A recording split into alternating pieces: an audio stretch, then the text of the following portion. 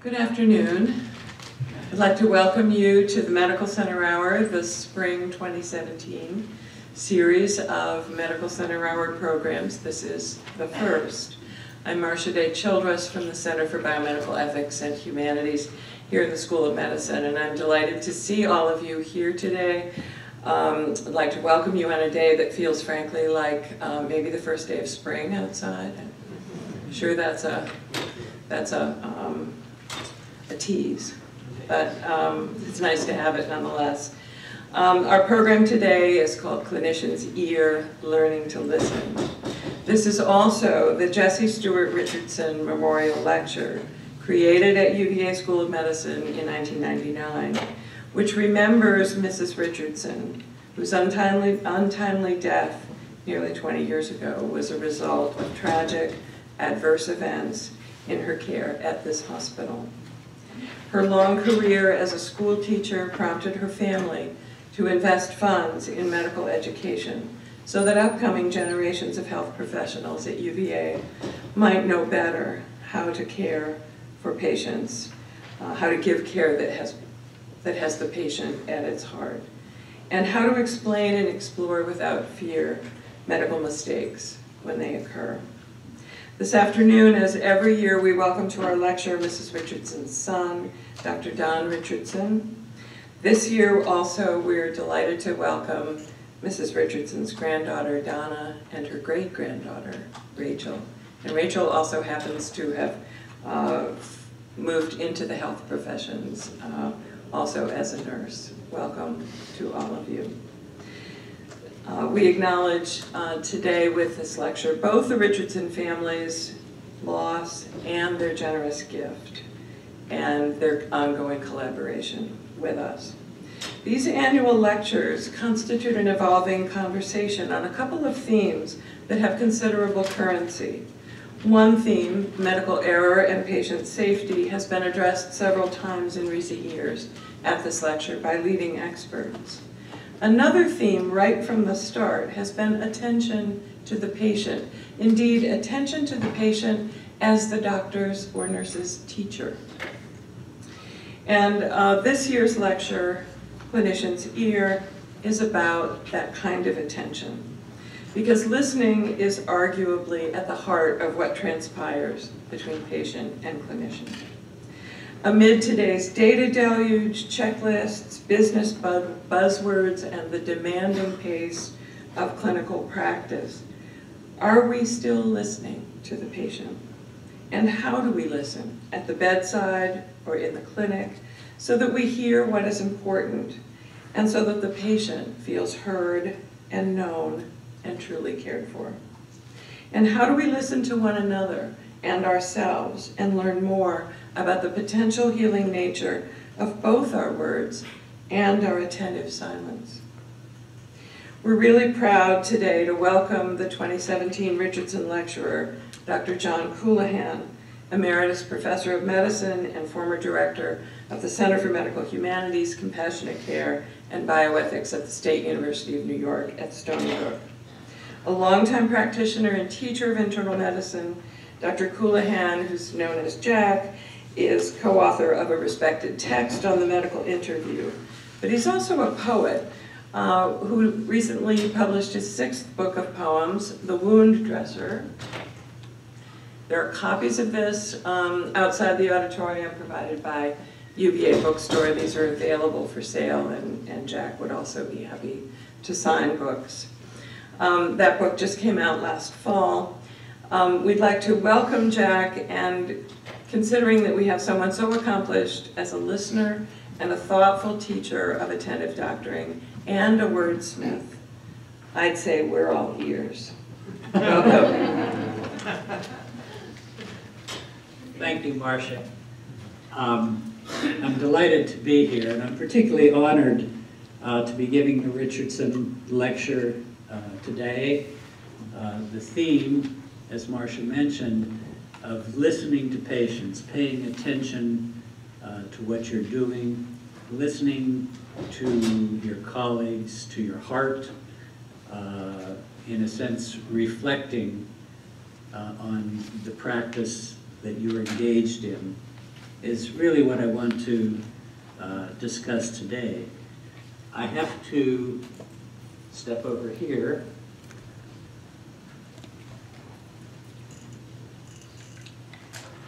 When we first think of listening in medicine, the first thought that came to my mind, of course, is the stethoscope. And the stethoscope for 200 years, and I should mention that René Laennec invented the stethoscope in 1817. So this is the 200th anniversary of the stethoscope. And here he is. Evidently, he has a stethoscope in his left hand, but he's using the old technique rather than the new technology by listening directly to the patient's chest.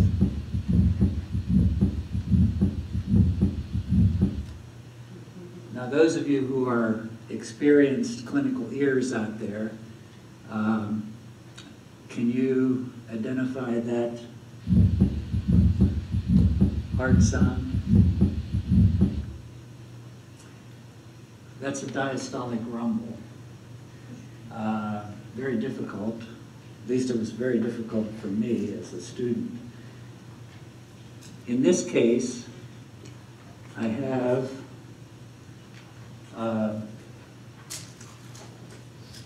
I was planning to have a pleural rub, but I got another rumble. So that goes to show you that you can't always depend on your clinical ear. But I think the more contemporary problem, even though the stethoscope is now an icon of medicine, and the stethoscope over the neck is kind of almost an emoji for medical practice, a more important and I think much more difficult clinical skill is listening to the patient. And although I want to begin by saying that I acknowledge the fact that many, many physicians have excellent clinical ears in that respect, and hopefully most of us in this room do as well, we have to admit that there's a problem today. A problem that is widespread, causes a lot of dissatisfaction, a lot of incorrect, misleading diagnoses and treatment, and that is, and I think, medical error. And I think that is our inability to listen carefully to our patients. So today I want to talk about three components of the clinical ear, in a sense. The first, and I think it will take the longest part of our time together, is listening to the patient. The second will be listening to your own heart, in other words, reflective practice. And the third will be the words that you speak, the healing words, the aural component of the therapeutic process. First, we'll talk about listening to the patient. And there's one of many, probably hundreds of aphorisms of Osler, and you can see it there. Listening to your patient, he is telling you the diagnoses. I want to go back a little, maybe 30 years before Osler's time, to the 1870s, when this man, Anton Chekhov, was a medical student at the Russia State University in Moscow. And when he was a student, he had a preceptor on his kind of hospital clerkship. It was a community hospital that he went out from Moscow to work in. And his preceptor wrote an evaluation, as preceptors still do today. You can see, here's part of the evaluation. He did everything with attention and a manifest love of what he was doing, especially toward patients. He listened quietly to them, never raising his voice, however tired he was, and even if the patient was talking about things irrelevant to the illness. Let's fast forward to an American, William Carlos Williams, who, as you know, was a general practitioner slash pediatrician in Paterson, New Jersey for almost 50 years, while at the same time he was creating, in essence, a body of poetry that is one of the most prominent poetry collections of the 20th century in the United States, as well as writing novels and other works in addition. He wrote an autobiography toward the end of his life, and these are a couple of quotes when he's talking about his medical practice. In a flash, the details of the case would begin to formulate themselves, and the patient would shape up into a person who called for attention. And this one I really love. The physician enjoys a wonderful opportunity to witness the words being born. We have been the words' very parents. On the other hand, we have kind of a dichotomy in medicine today. I think most of us would agree with Oliver Sacks that the first act of medicine is to listen to a personal story. In our hearts, I think this is embedded, in a sense, in our vocation to become physicians. But on the other hand, we have this model that is really widespread, characterized, I think, in its most extreme form by Dr. Gregory House, who not only doesn't listen to patients, he doesn't listen to his colleagues, he doesn't listen to anybody, nor trust anybody except himself.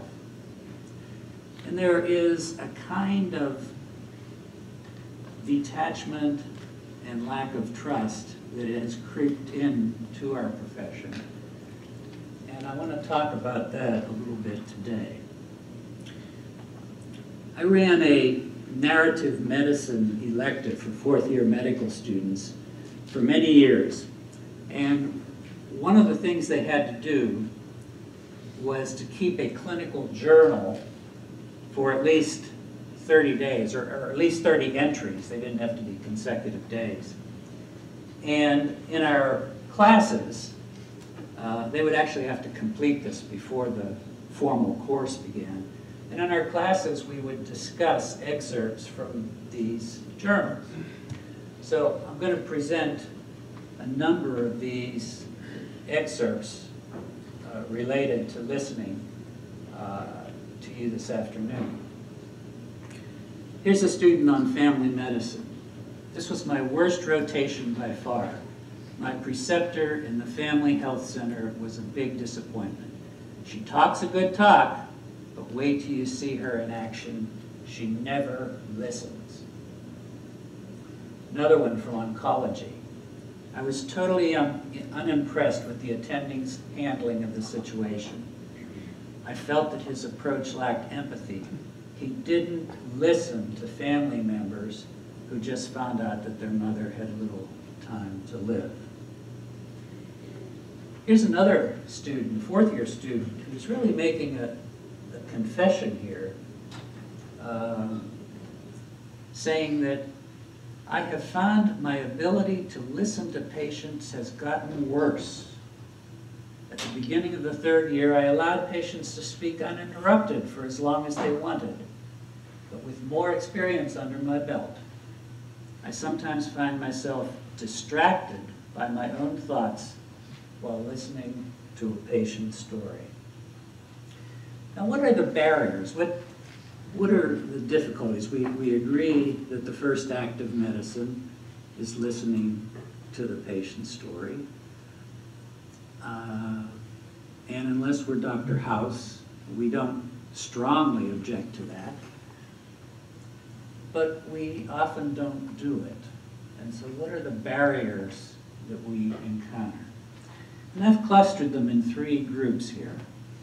One is the mental traffic jam. We are preoccupied, we're trying to multitask, we are constantly aware of time constraints, we're thinking about what we need to say next, ask next, do next, and so we can't listen. The second is what I call a lack of motivation, although that might be a little too strong. And it's the issue that we've categorized data into objective data and subjective data. And no matter how we subscribe to the biopsychosocial model and to all the different aspects that we learn as we start the first few years of medical school, we tend to gradually drift toward the belief that objective data, which we define as the things that machines and lab tests produce for us,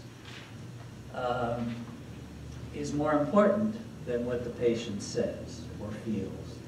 And so consequently, we don't pay as much attention to that. The third group is what I call emotional baggage, and that's the internal baggage that we carry with us, our anxiety, our frustration, our anger, disgust, and feelings that we have and that are perfectly natural, but that interrupt our ability to listen. With regard to the first issue, multitasking and mental traffic jam, I decided, since this is a medical school and a medical lecture, I had to produce some kind of chart for you. And so this is taken from a neuroscience article, and it's just talking about the components of attention, what it involves, what our ability to fixate our attention involves. And I won't try to describe it all because I'll get mixed up and it'll be embarrassing for me. But the bottom line is that attention is a very complex neurological resource that we have. And there are hundreds of articles, studies that show that attempts to multitask invariably decrease performance on all the tasks involved. And even though that hasn't gotten through to our culture yet, it's certainly true. And so, so the issue of multitasking, of being distracted, is a very significant one. One of the other aspects of distraction has to do with time. And you hear this all the time from students, from residents, from your colleagues. There just isn't enough time. And I'm reminded of an article that just came out in the Annals of Internal Medicine. And if any of you are internists, you might have seen it not more than a month or 2 months ago, which was a study across many practices of family medicine, primary care, internal medicine, orthopedics, and one other specialty. Basically, it was a time usage study, and they showed that only 29% of the office time on the average is spent in direct patient care, whereas 50-some% is spent fooling around with the electronic medical record and other types of paperwork and so forth. And of course, that's a real problem, and one that we can't really address today. But I do like to look at listening as having at least 2 components. I tell students, if you're worried about time, think of listening as having a vertical component and a horizontal component. The vertical component is now, in this moment, I am listening deeply to what is being said. I'm listening, I'm here, I'm connected. The horizontal component has to do with the concept of reconstructing the patient's story over time. And of course, there is a valid, I think, objection that we have less time to gather that whole story and put it together in a coherent narrative. I'll say two things about that. One is that that's no excuse for not listening deeply in the vertical dimension. And the other thing is that what time we have,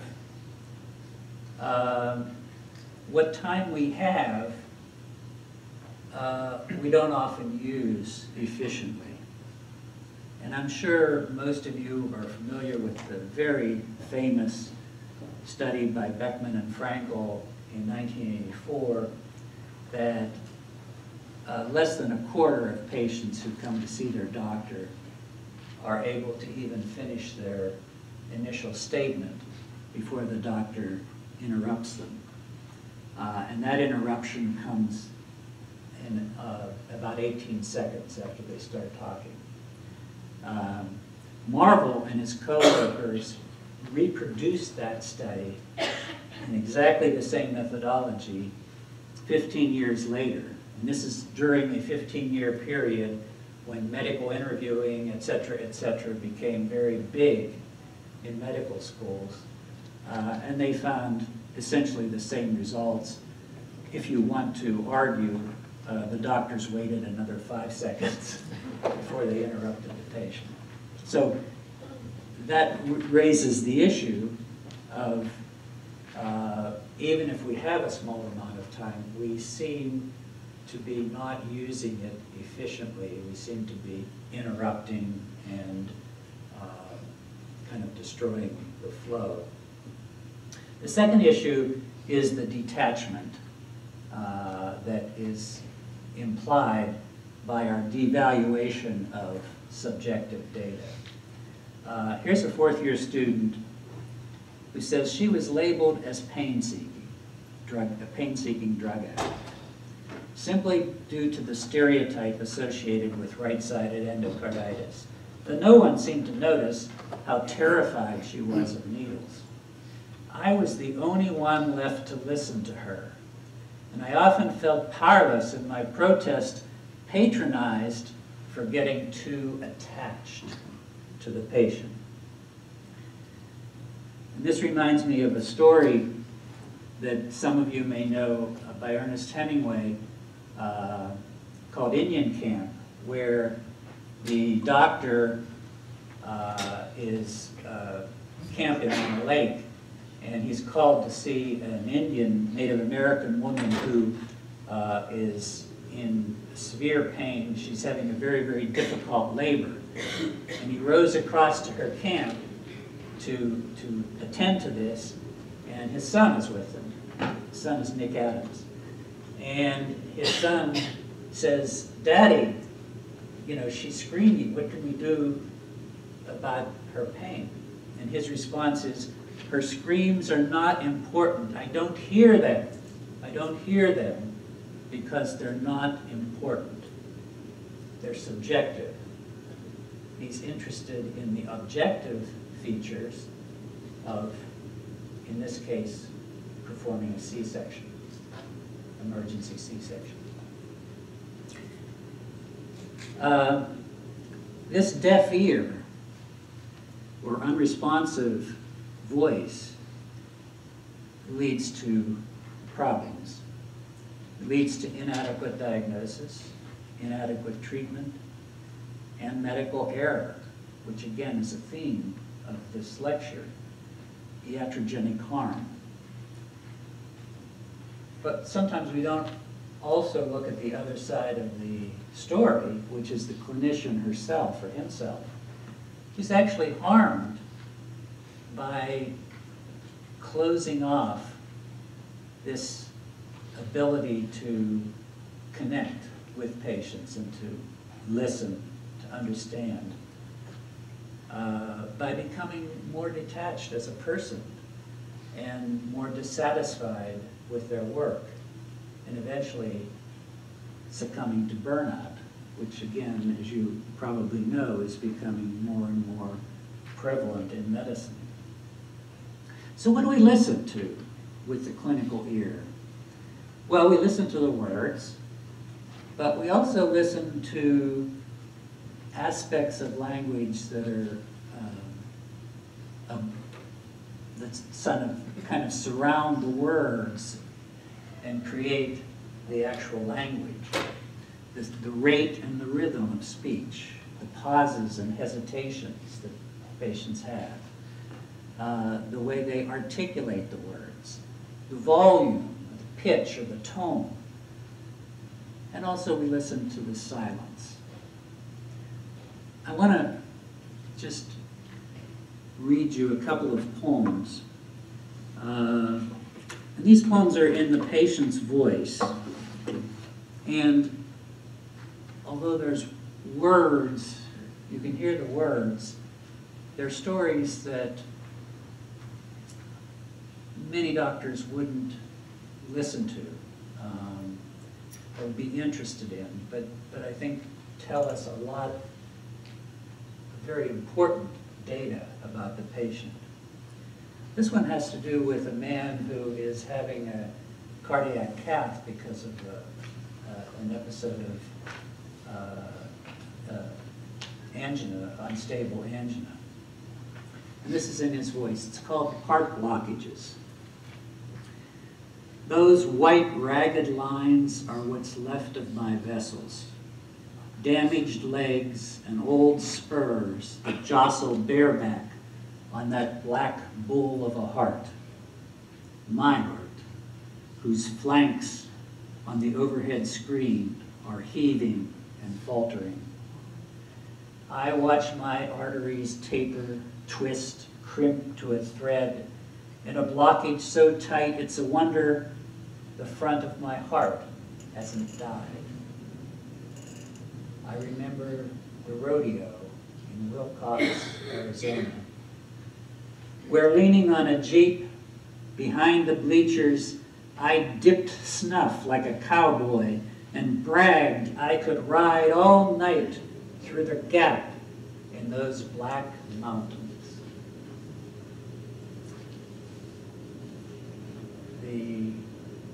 Here's a man who is remembering his potency, his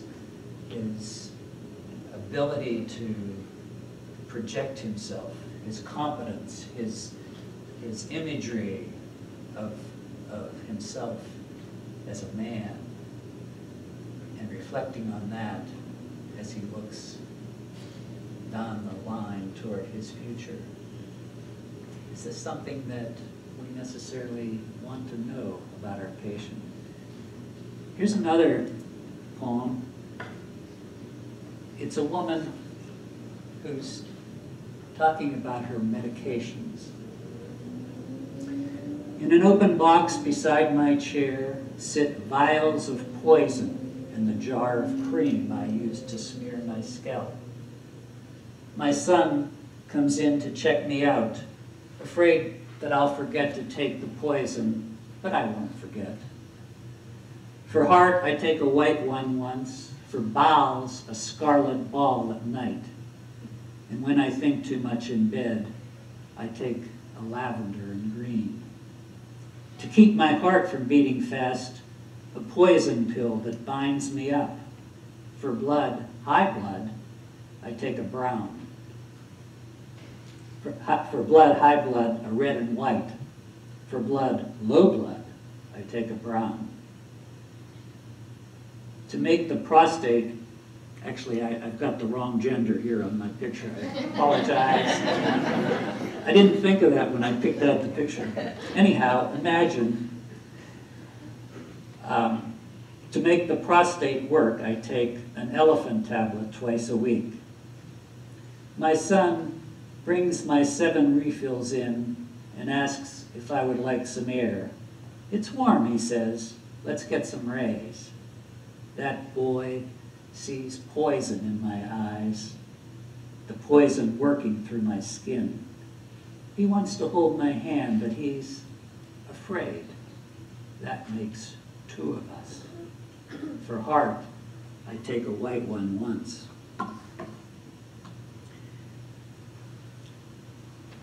I just want to make one comment about time, as I said before, regarding our inefficiency.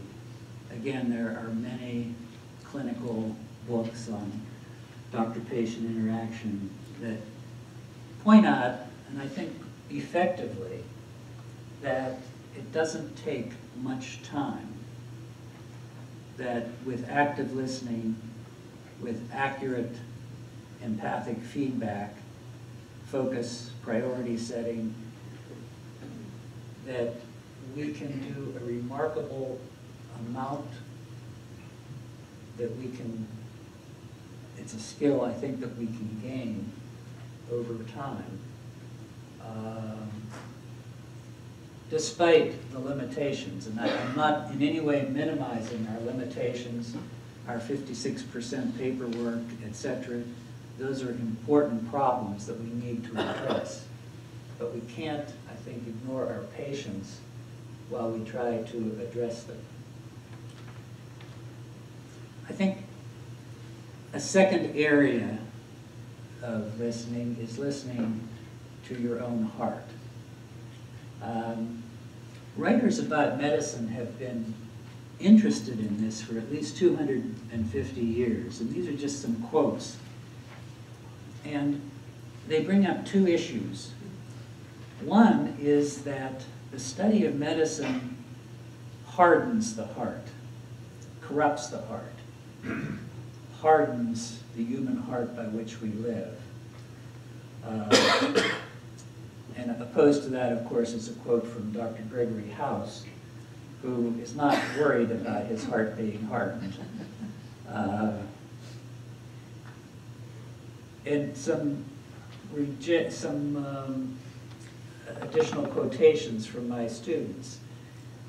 We have never been encouraged to look at the assumptions and feelings that the physician brings to the process. I can't believe how arrogant the residents and attendings are. If an emotion creeps into the situation, the attendings deflect it away. One of the things that has become somewhat popular in recent years is the concept of reflection rounds, based on the more generic concept of reflective practice. How can we, in this turbulent time, in our turbulent environment, learn to step back and reflect on what we're doing? At Stony Brook, in each of the clerkships, third-year clerkships, students have reflection rounds at least twice, in which they, in a small group setting, are able to talk about their feelings, their conflicts, their difficulties that they've had with patients or with other members of the team. Talking about how this makes them feel, not just trying to suppress it or speaking about it in cynical, ironic, kind of joking ways, but actually talking about it as genuine human beings, one to another, about the difficulties that they're having. What does it mean? Are we doing this the right way? So reflection rounds is one aspect. Another aspect is the concept of narrative medicine. And I'm sure you're all familiar with that concept and its prevalence in the last 20 years or so. But I think sometimes we ignore one dimension of narrative medicine. We focus on that narrative, on that horizontal dimension of listening, so that we get the narrative and we talk about the patient's narrative or make up our own narrative. without the vertical dimension of talking about making narrative medicine a habit of the heart, of reflection, rather than just a habit of the mind, learning how to listen and construct a narrative.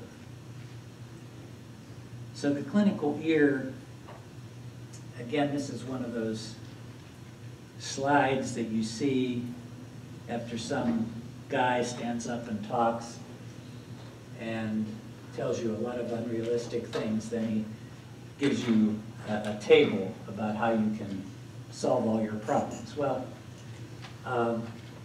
this may look like that, but it isn't. It's just kind of my own reflection on some of these issues. And I think a key word here is mindfulness. And I'm sure you're familiar with that term. It's a very simple concept that has gained a lot of traction in medicine and hopefully will gain more traction. The ability to just get into that space by clearing your minds with deep breathing or with some other technique, that before you walk into a patient's room, that you throw away, discard those other concerns and become mindful of what's going on at that moment. On a more cognitive level, the concept of time management, which I think we haven't really been so good at as physicians in general. The concept, the cult of the objective can only, I think, be effectively fought by having good clinical role models who demonstrate the necessity to integrate the heart and the mind in caring for patients, and who can do it so that students, residents who are skeptical about how can I do this because this is so terrible, you know, I've got so many things to do, I'm so distracted, etc., etc., you know, the world hates me, sees that there are role model physicians who not only are able to do this, but are excellent models of what a good physician should be. And reflective practice, the idea of reflection rounds,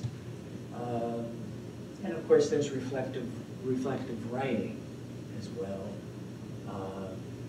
Many techniques are out there.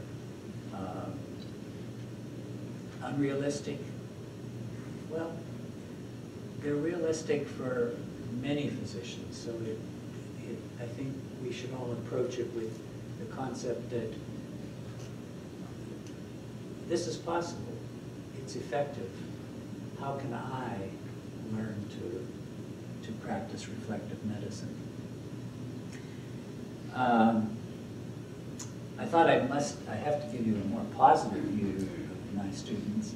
So here's one. I have observed a physician who is very kind to his patients, but ruthless to his, well, it's partially positive, okay, but ruthless to his residents.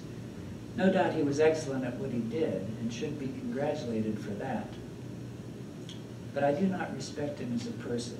I think his actions and words constituted psychological abuse.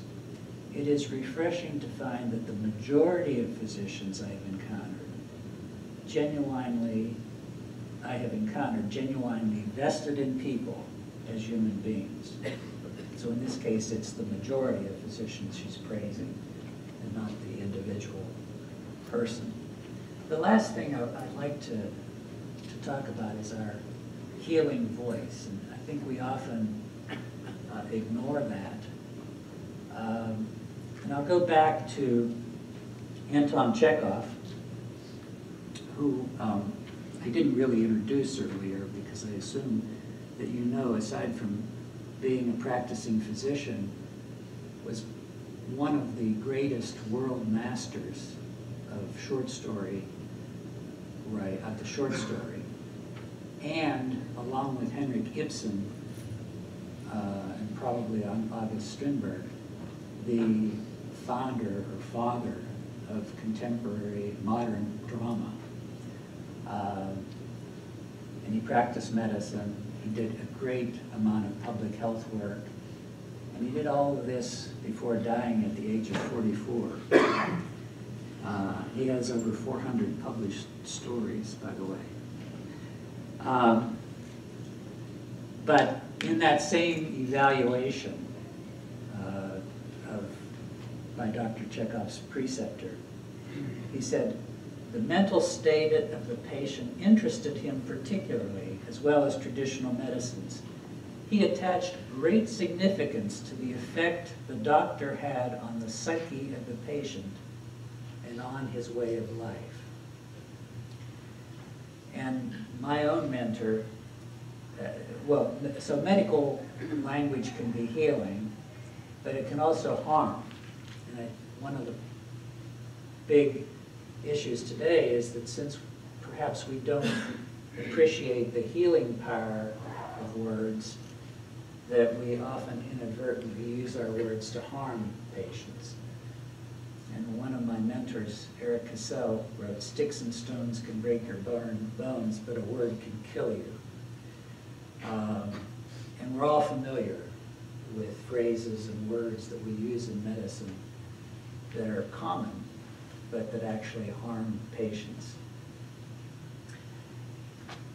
I'd like to read one more poem that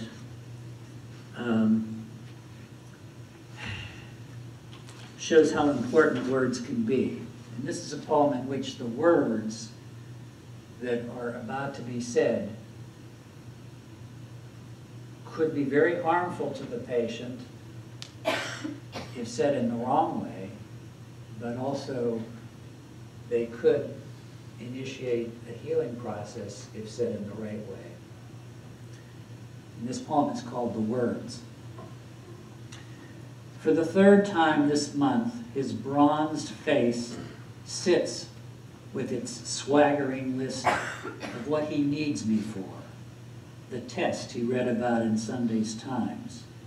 A second script for Percocet in case the pain that's almost gone comes back. Why his appetite is shot. Whether a drink at night would do him good. That body bears the years with regal grace. His face is Olympian.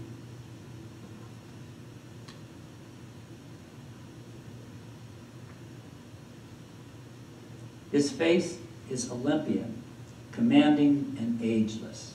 The father of the gods assumes the form of a broker in futures on his way to the club. That immaculate, sun-drenched chest almost tugs me to his feet to learn the secret of success. But I hold fast. That newest test won't help either of us, nor will the trip to a clinic in Texas, no matter how famous. I want to escape to the next room, to leave him with his power and run from mine.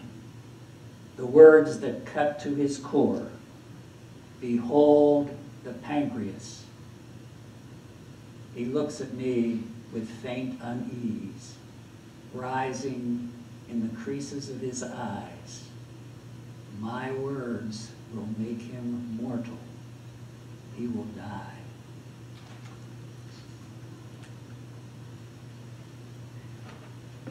When we look at other cultures and read anthropology and so forth about traditional medicine and so forth, we often agree that words can heal in these other cultures.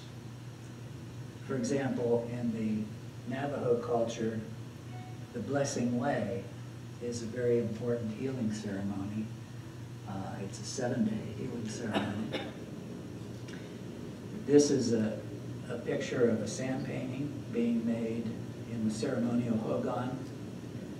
And here's a picture of the atali, or medicine man, putting clay mud on the patient. This is a pediatric patient, as you can see. And here is part of the enemy way chant. It's a little different ceremony, but I'll read it for you, this little excerpt. Today I will walk out.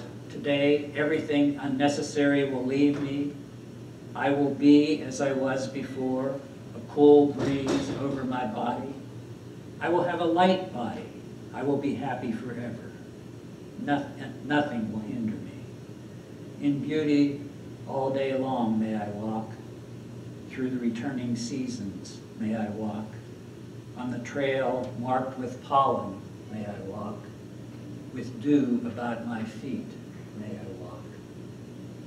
And if you visualize a desert camp, an evening, a bonfire, a group of community of people, and you imagine the chant,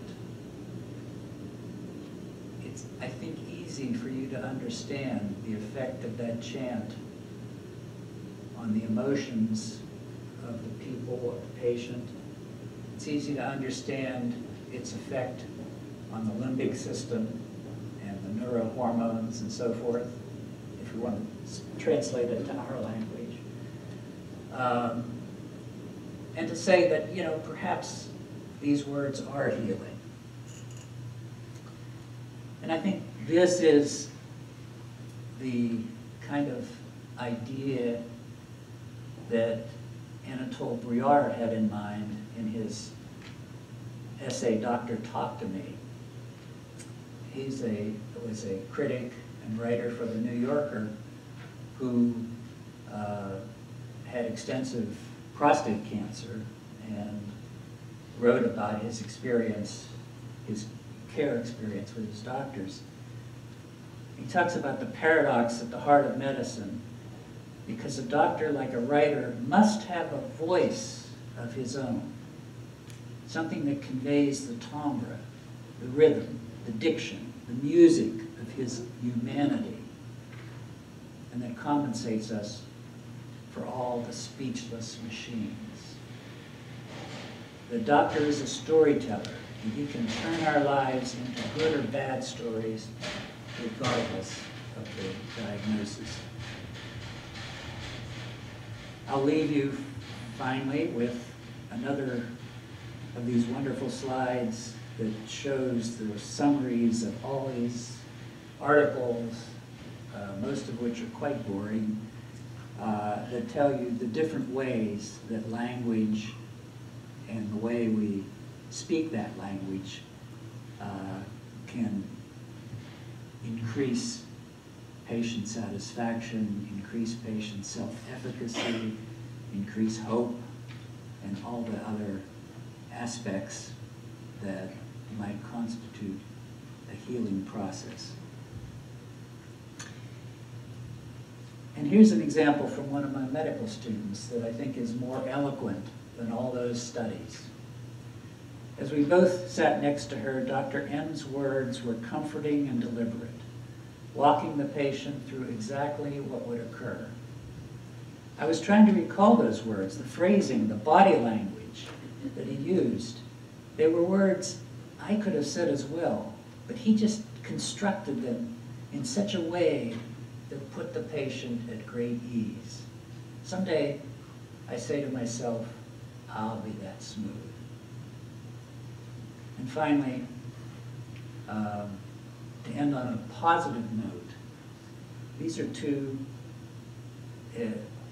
excerpts. These are fourth-year students, maybe 2 months or 3 months before graduation. I never thought I would say such a thing. I'm going to miss medical school. It has been such a wonderful experience for me, although painful at times. It's a privilege to pursue a career that you love. And this is the one that I, as a poet, appreciate most. The practice of medicine is simply poetry in motion. The art of medicine is the validation of everything that makes the human experience. I learned more about myself than I ever imagined. Thank you.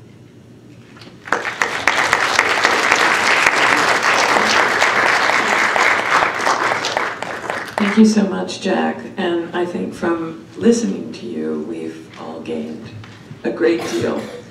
Now is the time in the program when you all can bring your questions, your comments, your thoughts into this community.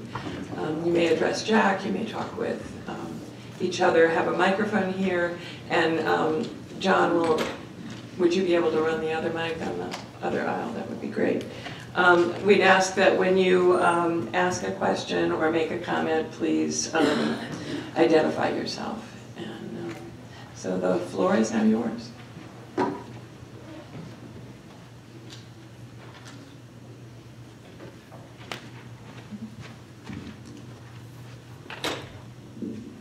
Bob Chevalier, Pediatrics. What are your personal recommendations for delivering bad news to the patient? I think you gave an example of how you can ruin a patient, the rest of a patient's life by saying the wrong things. What is the process of getting tuned into the patient and delivering the bad news? Because I think often physicians are loath to confront the patient with the bad news. Mm-hmm. Well, I kind of, I think first of all, honesty is paramount. I think vague or technical language is inappropriate. And so I would always prepare, well, first of all, you prepare the situation. You're not talking on the phone, you don't have a pager on, etc. You're in a room, preferably with somebody of the patient's choice with them, if they decide to have that person. I would tell them that I have bad news, and I would tell them right out what that news is in clear, simple, unambiguous information, language. I would then allow time for the emotions to be expressed. And I think this is one area where we're deficient, and that is isolating the cognitive aspect of this from the affective aspect. You expect emotions, and you encourage emotional responses to them. I would describe, again, in clear, step-by-step terms, what the next step is, what needs to be done, but not in global words, not in terms of, okay, we'll do this, we'll do that, then we'll consider therapy and so forth. We'll take the next step, which might involve further studies and so forth. I would always explain to the patient that I'm sticking with them and that we're going to work on this together. And I would emphasize my accessibility by phone or email, well, nowadays email. And I would always schedule a return appointment fairly quickly. Those are some of the things. Thank you.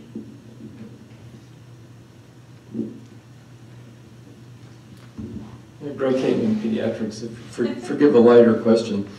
Do you think improv is a valuable training for physicians to learn to become good listeners and to be in the moment? I do. I think improv, and whether that's a formal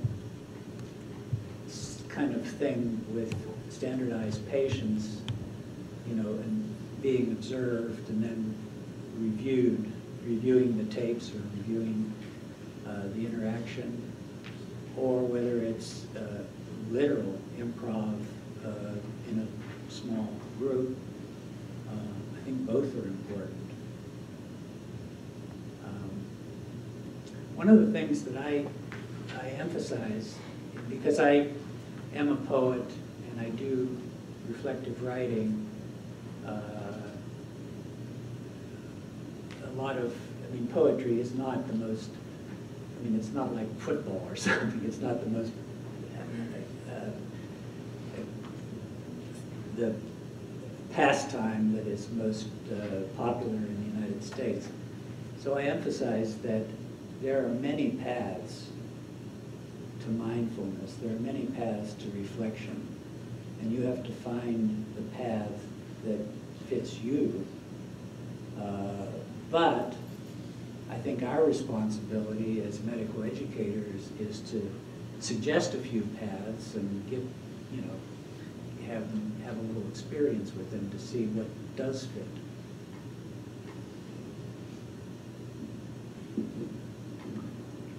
My name is Jana. I'm a nurse coordinator in oncology. In comment to the first question, I think one thing that we forget is that the patient often already knows the bad news. Sure. Maybe you don't see it at the superficial level, or she hasn't expressed it at the superficial level, but often the bad news is not so much of a surprise as we fear it will be. I think that's true,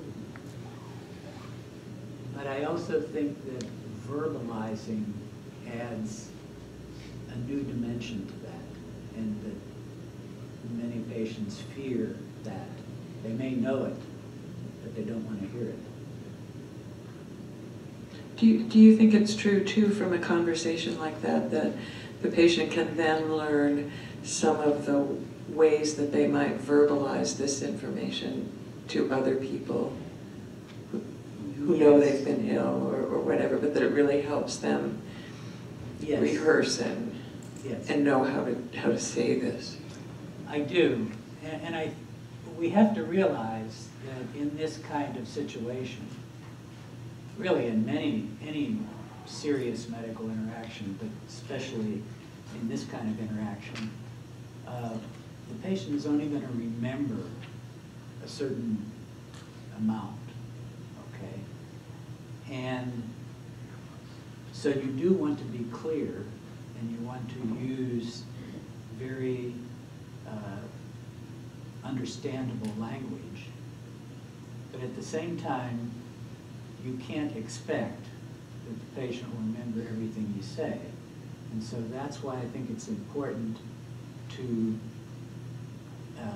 encourage the patient, not only to ask questions then, but to emphasize your availability specifically to answer their questions and not wait to some hypothetical return visit, but to be available to them by phone or by other means, so that they might feel more comfortable in returning to that, because they're not going to remember. Hi, my name is Jillian Gardner. I'm a medical scribe in the ER, and my question is, how would you suggest that those of us who can't actively participate in patient contact, patient care, help to facilitate a better experience and all of the principles and ideals that you were just explaining to us? Who you don't actively participate in patient care. Or so I can't touch the patient, I can't actually interview them myself, so I'm taking notes and writing up the chart after the fact. And you're taking notes from the physician's interview. So I go into the room with the physician and they interview the patient, I take notes, and then I write up the medical chart after. How do you think you can do it? I don't know. I mean, I think I've been doing this for a few years now, and I've kind of noticed that I try to focus on the patient myself, even though I'm not the one speaking to them. I think, and I also train people. So, for instance, I noticed one person I was training was kind of twirling her hair, and I feel like those actions tend to make the patient think that you're a little bored with them or this is very routine. But I was just, I don't know, I guess kind of wondering, like, what can I do to either alleviate the physician's burden or make the patient's experience better? Well, this is new to me, so I'm just speaking here entirely off the hook, not off the hook, but ad lib. I think it would depend on how comfortable you are with your physicians. I can imagine you asking the physician some gentle questions about had he or she noticed this, or had you noticed that, which I think would be perfectly appropriate, like the twirling symptom, because you're a good observer and a good listener. So perhaps in a non-threatening way to point these things out indirectly. Thank you. Thank you. Well, one quick question. One quick follow-up. I thought that was a good question. Yeah. We often forget how to say welcoming things and behave like we're welcoming, and your body language can go far to make the patient and the family feel welcomed. I'd like to thank John Coulehan and thank all of you for being here. Please join us next Wednesday. We will have a program called Doctors as Makers with Dr. Jay Baruch from Brown University's Warren Alpert School of Medicine. And please join us then. Again, thanks to Jack Coulehan.